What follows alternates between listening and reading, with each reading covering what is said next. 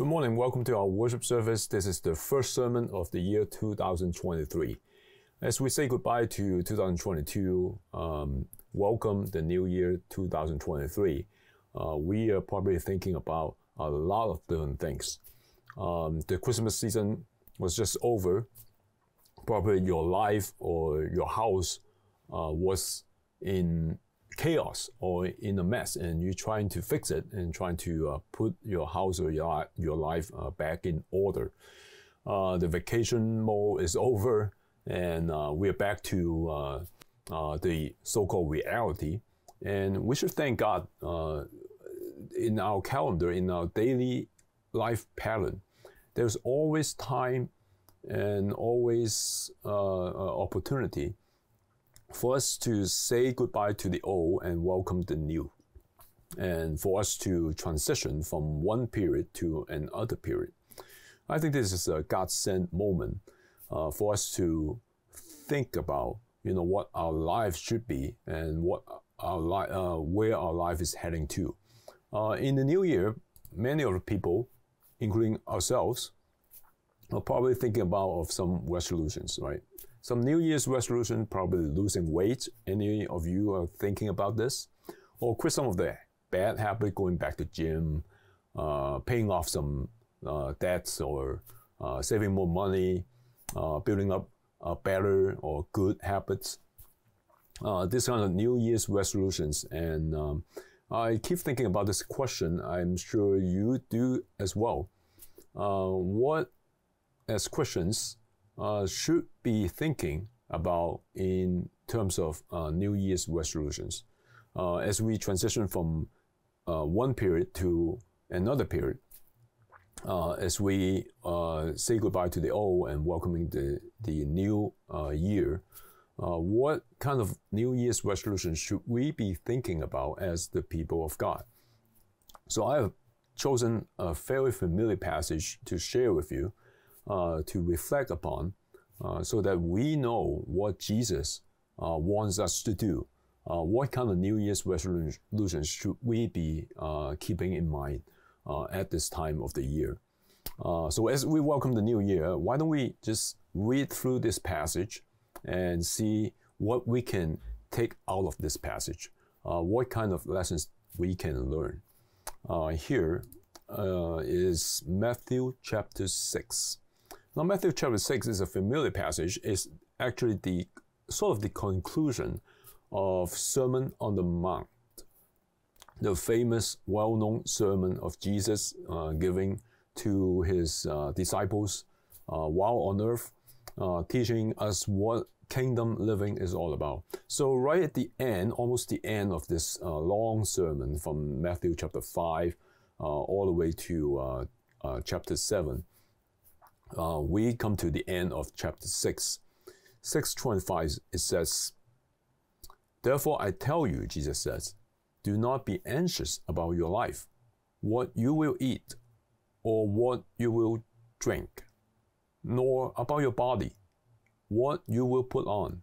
Is not your life more than food, and the body more than clothing? Look at the birds of the air. They neither sow nor reap, nor gather into barns, yet your heavenly Father feeds them. Are you not more valuable than they? And which of you, by being anxious, can add one single hour or cubit to his span of life?" So Jesus said, don't you worry about your essential needs, the money, your bank account, your investment, all this earthly, concern that we have. Now, Jesus is not saying that we should be irresponsible. That's not the teaching of the Bible. Jesus is saying our mind and our heart should not be so fixed upon things like these. He says, look at the birds of the air. The Father is feeding them. They don't work as hard as we do. They don't gather into barns. They don't harvest. But the Heavenly Father is feeding them and, keeping them alive. And he compares that to our lives? And which of you, by being anxious, just worrying, working so hard, right? Or overworking, how many of us can do this, being anxious, can add 1 single hour to the span of our life? Now, the original word behind the word hour is cubit.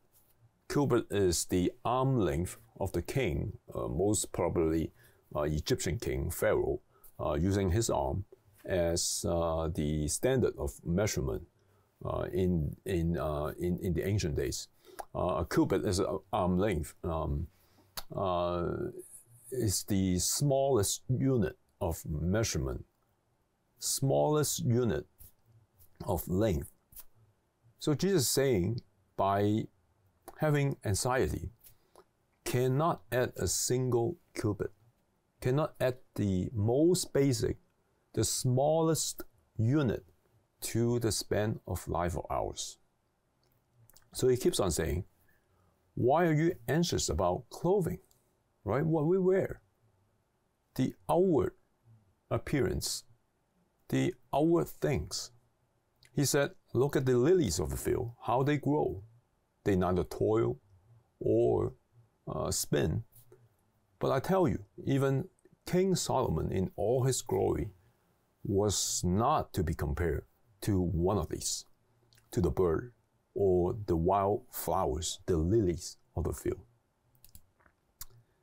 But if God so clothes the grass of the field, which today is alive, tomorrow will be gone and thrown into an oven, will he not much more clothe you, O you of little faith? Therefore, do not be anxious, saying, what shall we eat? What shall we drink? What shall we wear?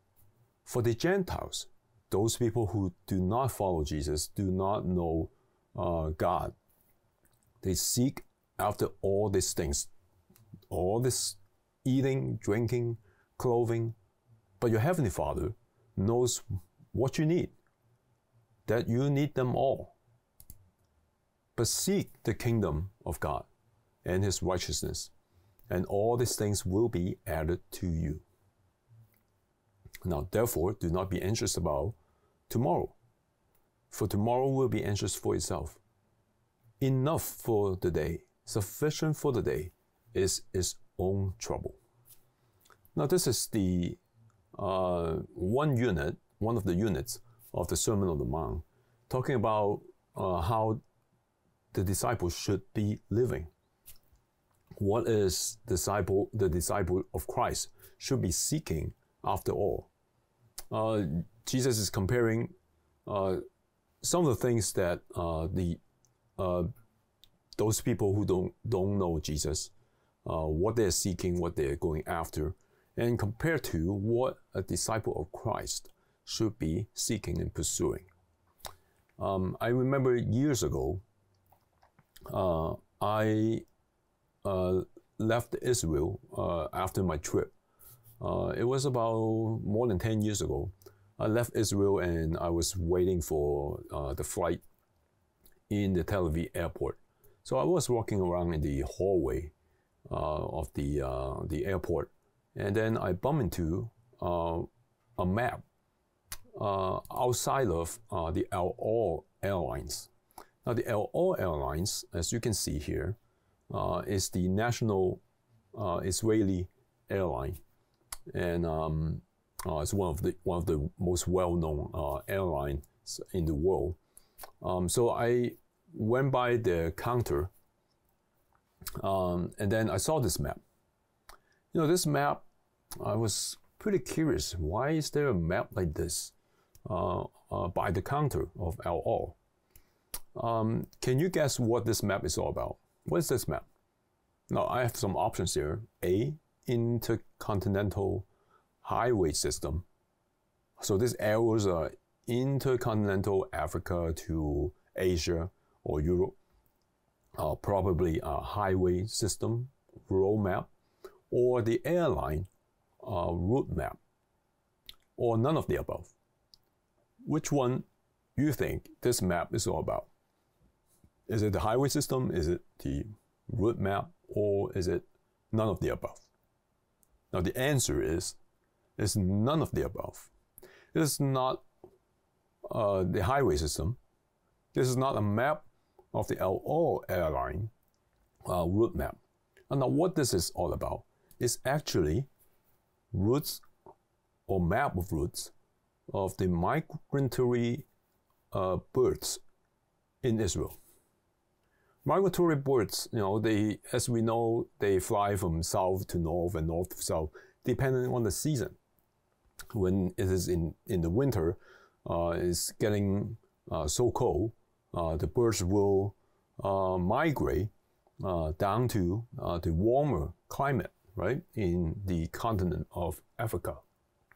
So this map is very interesting, just right outside of LO airline back then, 10 years ago. It's not there anymore. So I took a picture.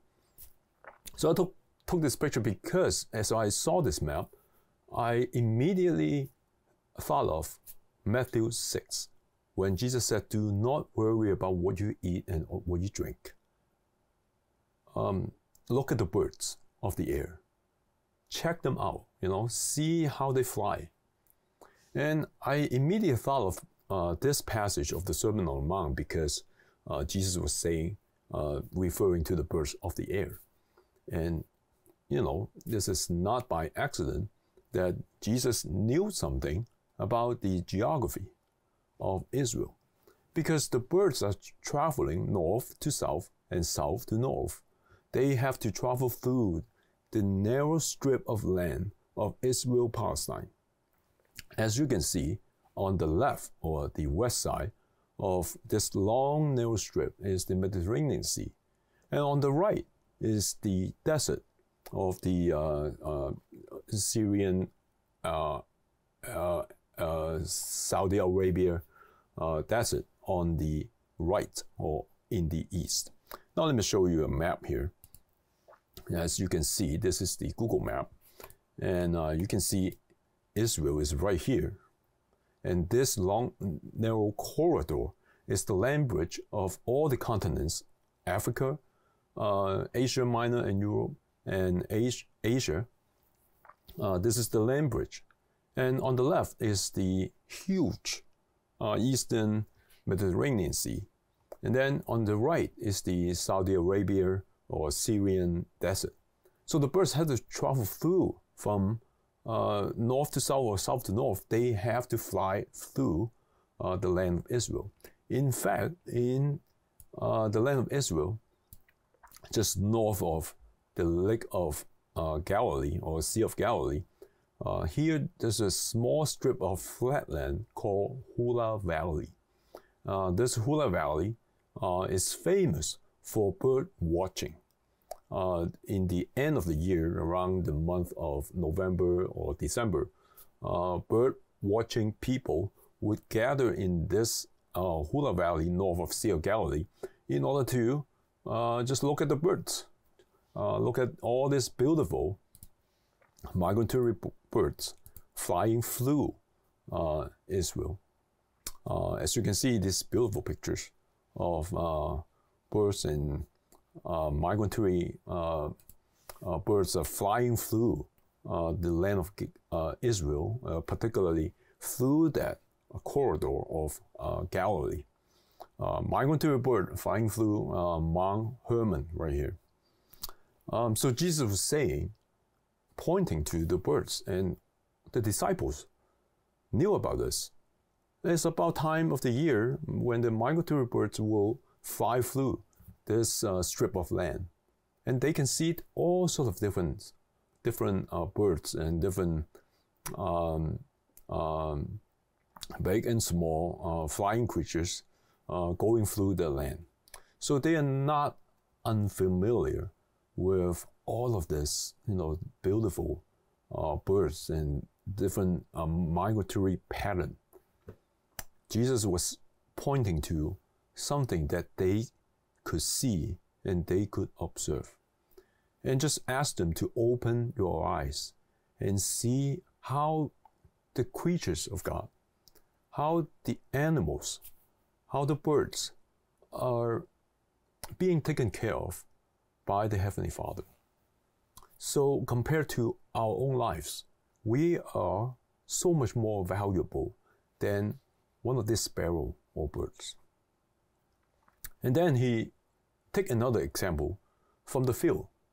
So the first example was to direct our eyes, direct our perspective toward the sky. See the migratory birds, right?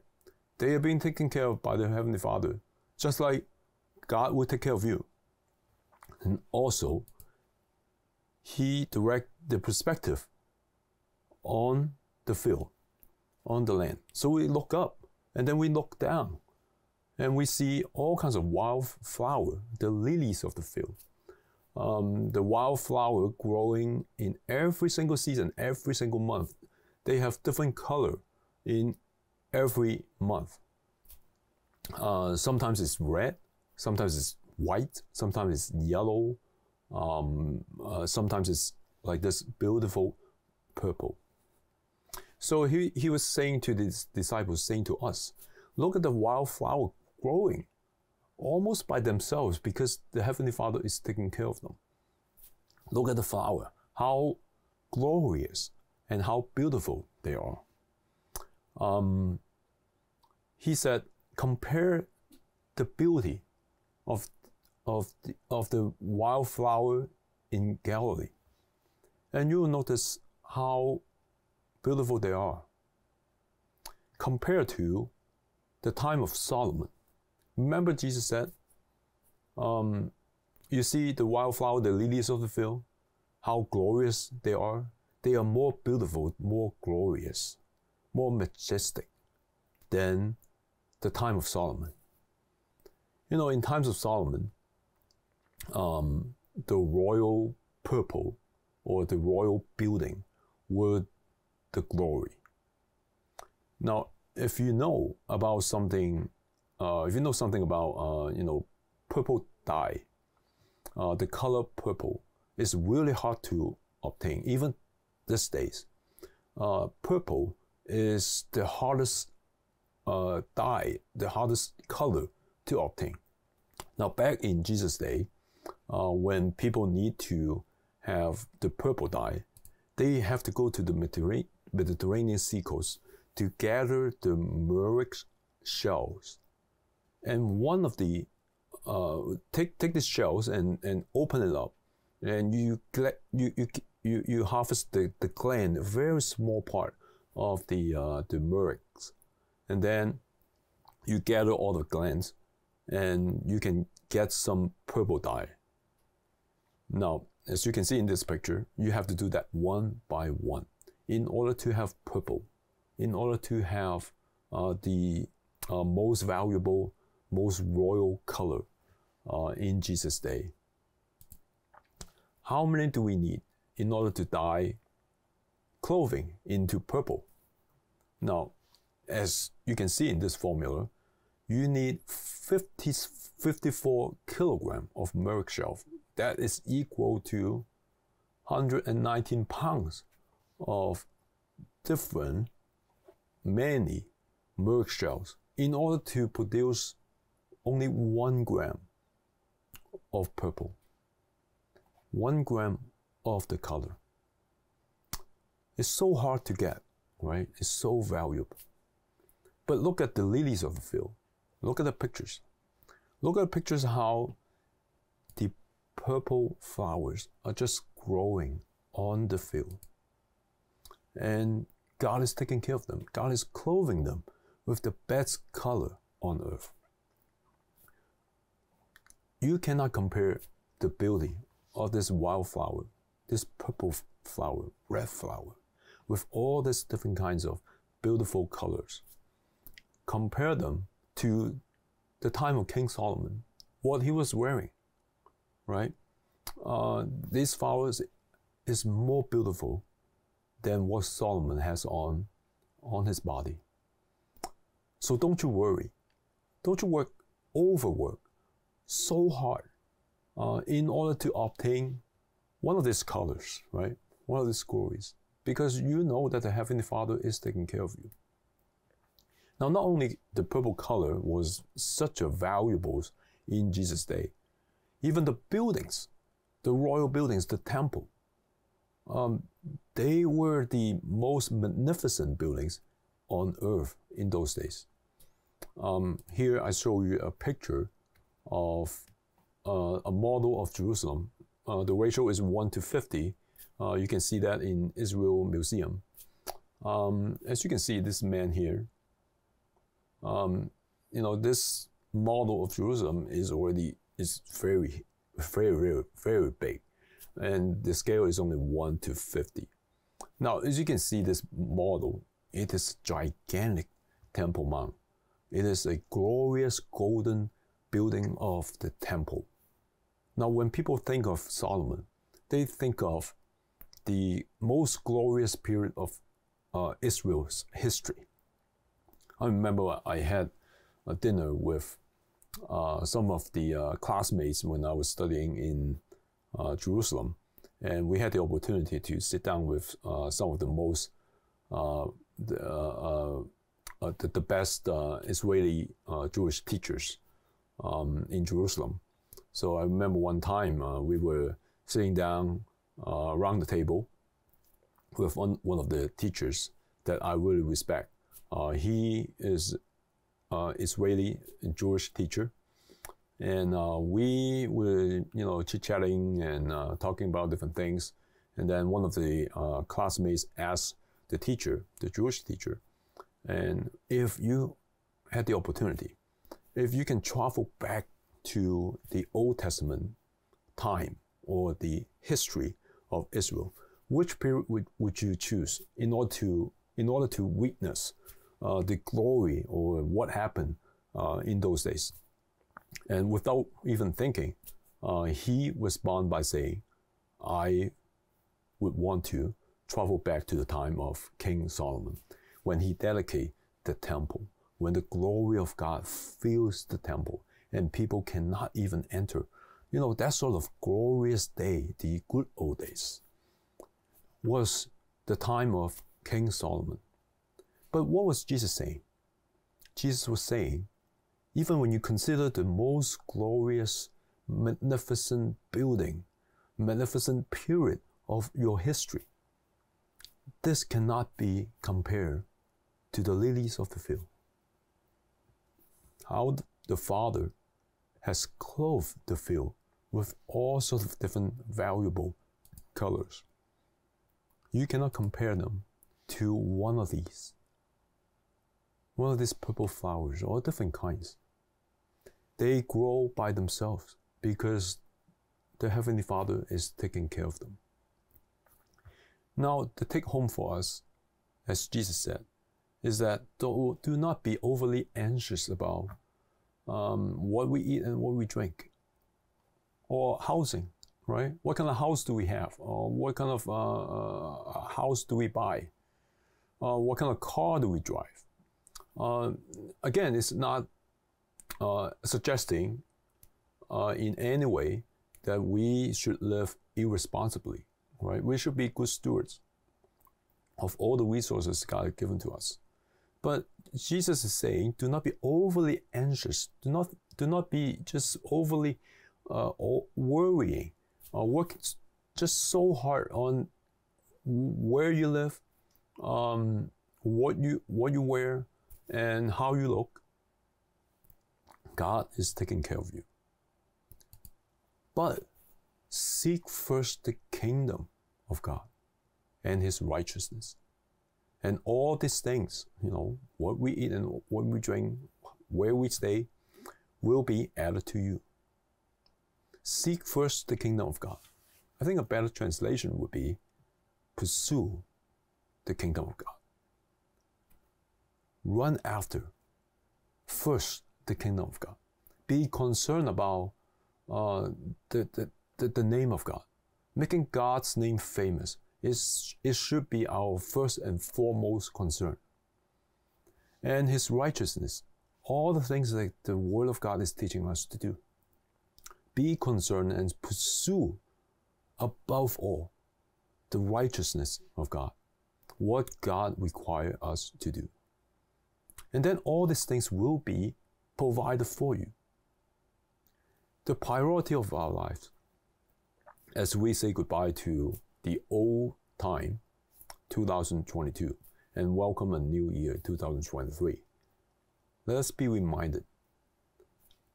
Seek first, run after, be the first and foremost concern in our desire to glorify God, to serve Him. So talking about New Year's resolutions, how do you fill in the blanks? How do you fill in the blanks? What are those things that we should first seek after and desire most? Let me suggest to you 5 of them before considering any other things. First, live in the Word of God. Read the Word of God, meditate on it, reflect upon it, so that the Word of God can fill our lives and inform our living. That is the first and foremost thing we can do and we have to do as disciples of Christ. When the Word of God is filling your lives, your priority is correct, and your priority of lives, you know what is your foremost concern and desire, then everything else will be configured correctly. Live in the Word of God. Read the Word of God daily, every single day. Meditate upon it. I'm not saying you have to read the Word of God 24/7. I'm saying that should be our consistent pattern of thought. Think about what the Bible says, how we should make any decision, how we can please God. These are all coming from Scripture. So we have to live in the Word. And then secondly, I suggest that we have to pray daily. Pray for ourselves, and most formally, and pray for others. Not just be concerned about our own needs and most of the time our own wants. Those are really insignificant compared to the eternal kingdom of God. Pray daily for other people, those who are in needs around us. Pray for them and care for them. And third, worship wholeheartedly. Worship God with all of our heart and all of our soul and all of our strength. We worship God because whenever we worship, we are reminded who is really the King, who is really the leader of our lives, not ourselves, God Himself. And we can reset our priority on a weekly basis. That's why we insist on church not closing, right? Not be so concerned about, what kind of pandemic out there and disease out there. A church should be operating every single week. We worship God every single week, right? Wholeheartedly. Fourth, build up the family of the church, the family of God. The New Testament and the Old Testament regularly, consistently reminds us our number one concern to live socially is to build up the family of God. Use our gifts, use our talents to build up the church, to plant a church, to strengthen our church. Go to a fellowship and pray with other believers. Let other believers encourage you, and let your presence be an encouragement to other people. Build up the family of the church. Fifth, practice stewardship, faithful stewardship. The Bible tells us, use our time faithfully to serve God. Use our talent to serve God. Use our treasure, our money, our offering to build up the ministry for the glory of God. So seek first the kingdom of God and His righteousness. Let this be our priority. Let us reset our list of things that we want to do, our list of resolutions, so that we can glorify God together. Let us all pray together. Father, we want to give you thanks for a time of renewal. As we say goodbye to year 2023 and welcome a new year, let this be a reminder to all of us to reset our priority, to seek first your kingdom and your righteousness. And let us not be too concerned and overly anxious about the essential things, because we know that you will take care of us and help us to serve you, to worship you wholeheartedly. Help us to live faithfully according to your word. In Christ's name pray.